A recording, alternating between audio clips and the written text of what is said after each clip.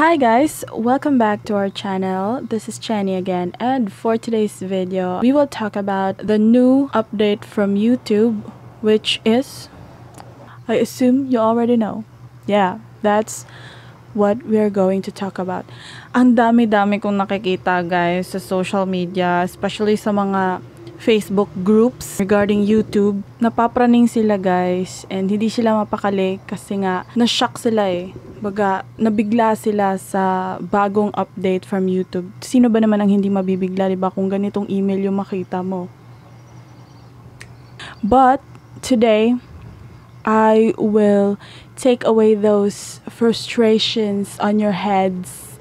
I will explain to you guys what's the meaning behind that email na kinapapraningan nyo. Opo, isisiwalat ko po ang katotohanan. Charat! I-explain ko sa inyo guys kung ano nga bang ibig sabihin nung email na natanggap natin. Hindi ko lubos ma-imagine kung anong mga dinadamdam nyo dyan. Siyempre, sino ba namang hindi magagalit? Sino ba namang hindi mapapraning kung ganong email yung marireceive nyo? Opo, yung iba, nasa isipan nila na hindi pa nga ako nakakasweldo kay YouTube. Meron na naman ganito. Hindi pa nga ako na-approve sa partner program. Meron na naman ganito. Ay, and siguro yung iba dyan, nawawala na ng gana. Alam ko, naiintindihan ko yan. I really understand where you're coming from, guys. So, for today, tatapusin ko na yung mga haka-haka, okay? And mga maling pinaniniwalaan at maling mga explanation ng iba dyan, no? So, tayong lahat ng mga YouTuber at may channel at may email, of course, na associated tayo kay YouTube, syempre naka-receive tayo ng pinaka-importanting email nila, no? And, iisa-isahin natin yan, okay? Babasahin ko sa inyo, tapos i-explain ko sa inyo kada linya. Siguro, kung magfo-focus lang tayo dun sa highlighted na part, yung naka-bold na part na black, talagang mapapraning talaga, no? Babasahin ko. Ito yung naka-bold. We are reaching out because Google will be required to deduct US taxes from payments to creators outside US later this year, as early as June 2021. Over the next few weeks, we'll be asking you to submit your tax info in AdSense to determine the correct amount of taxes to deduct, if any apply.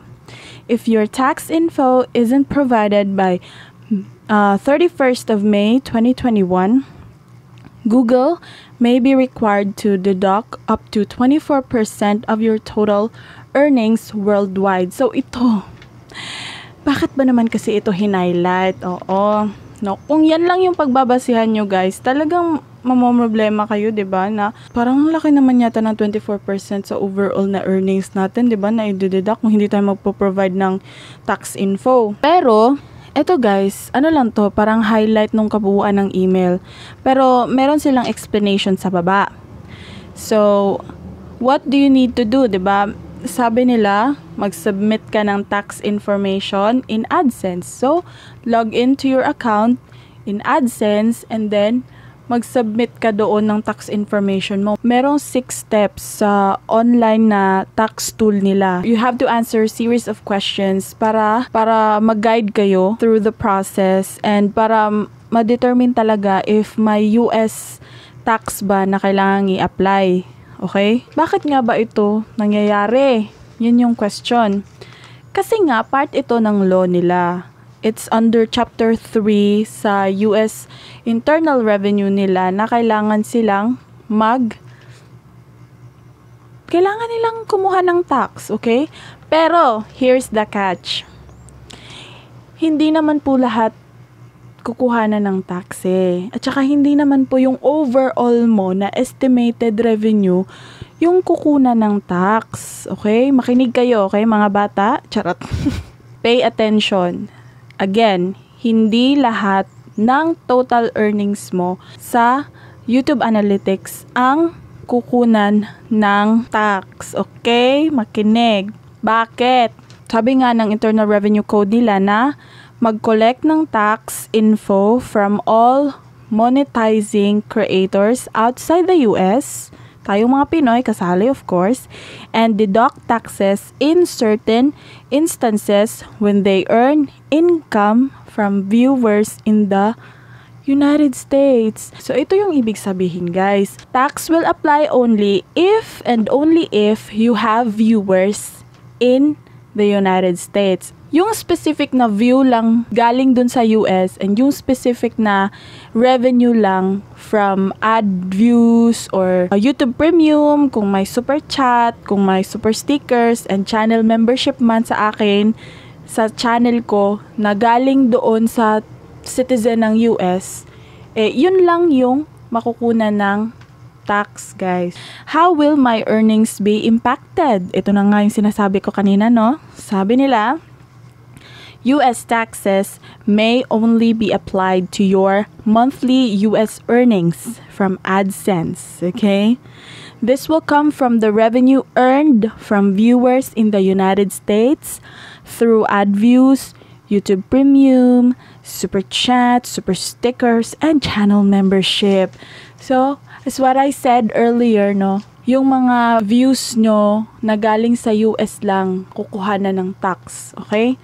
If no tax info is provided, your tax rate may default to the higher individual backup withholding rate, which is 24% of total earnings worldwide. So, ito yun, guys. Ito yun.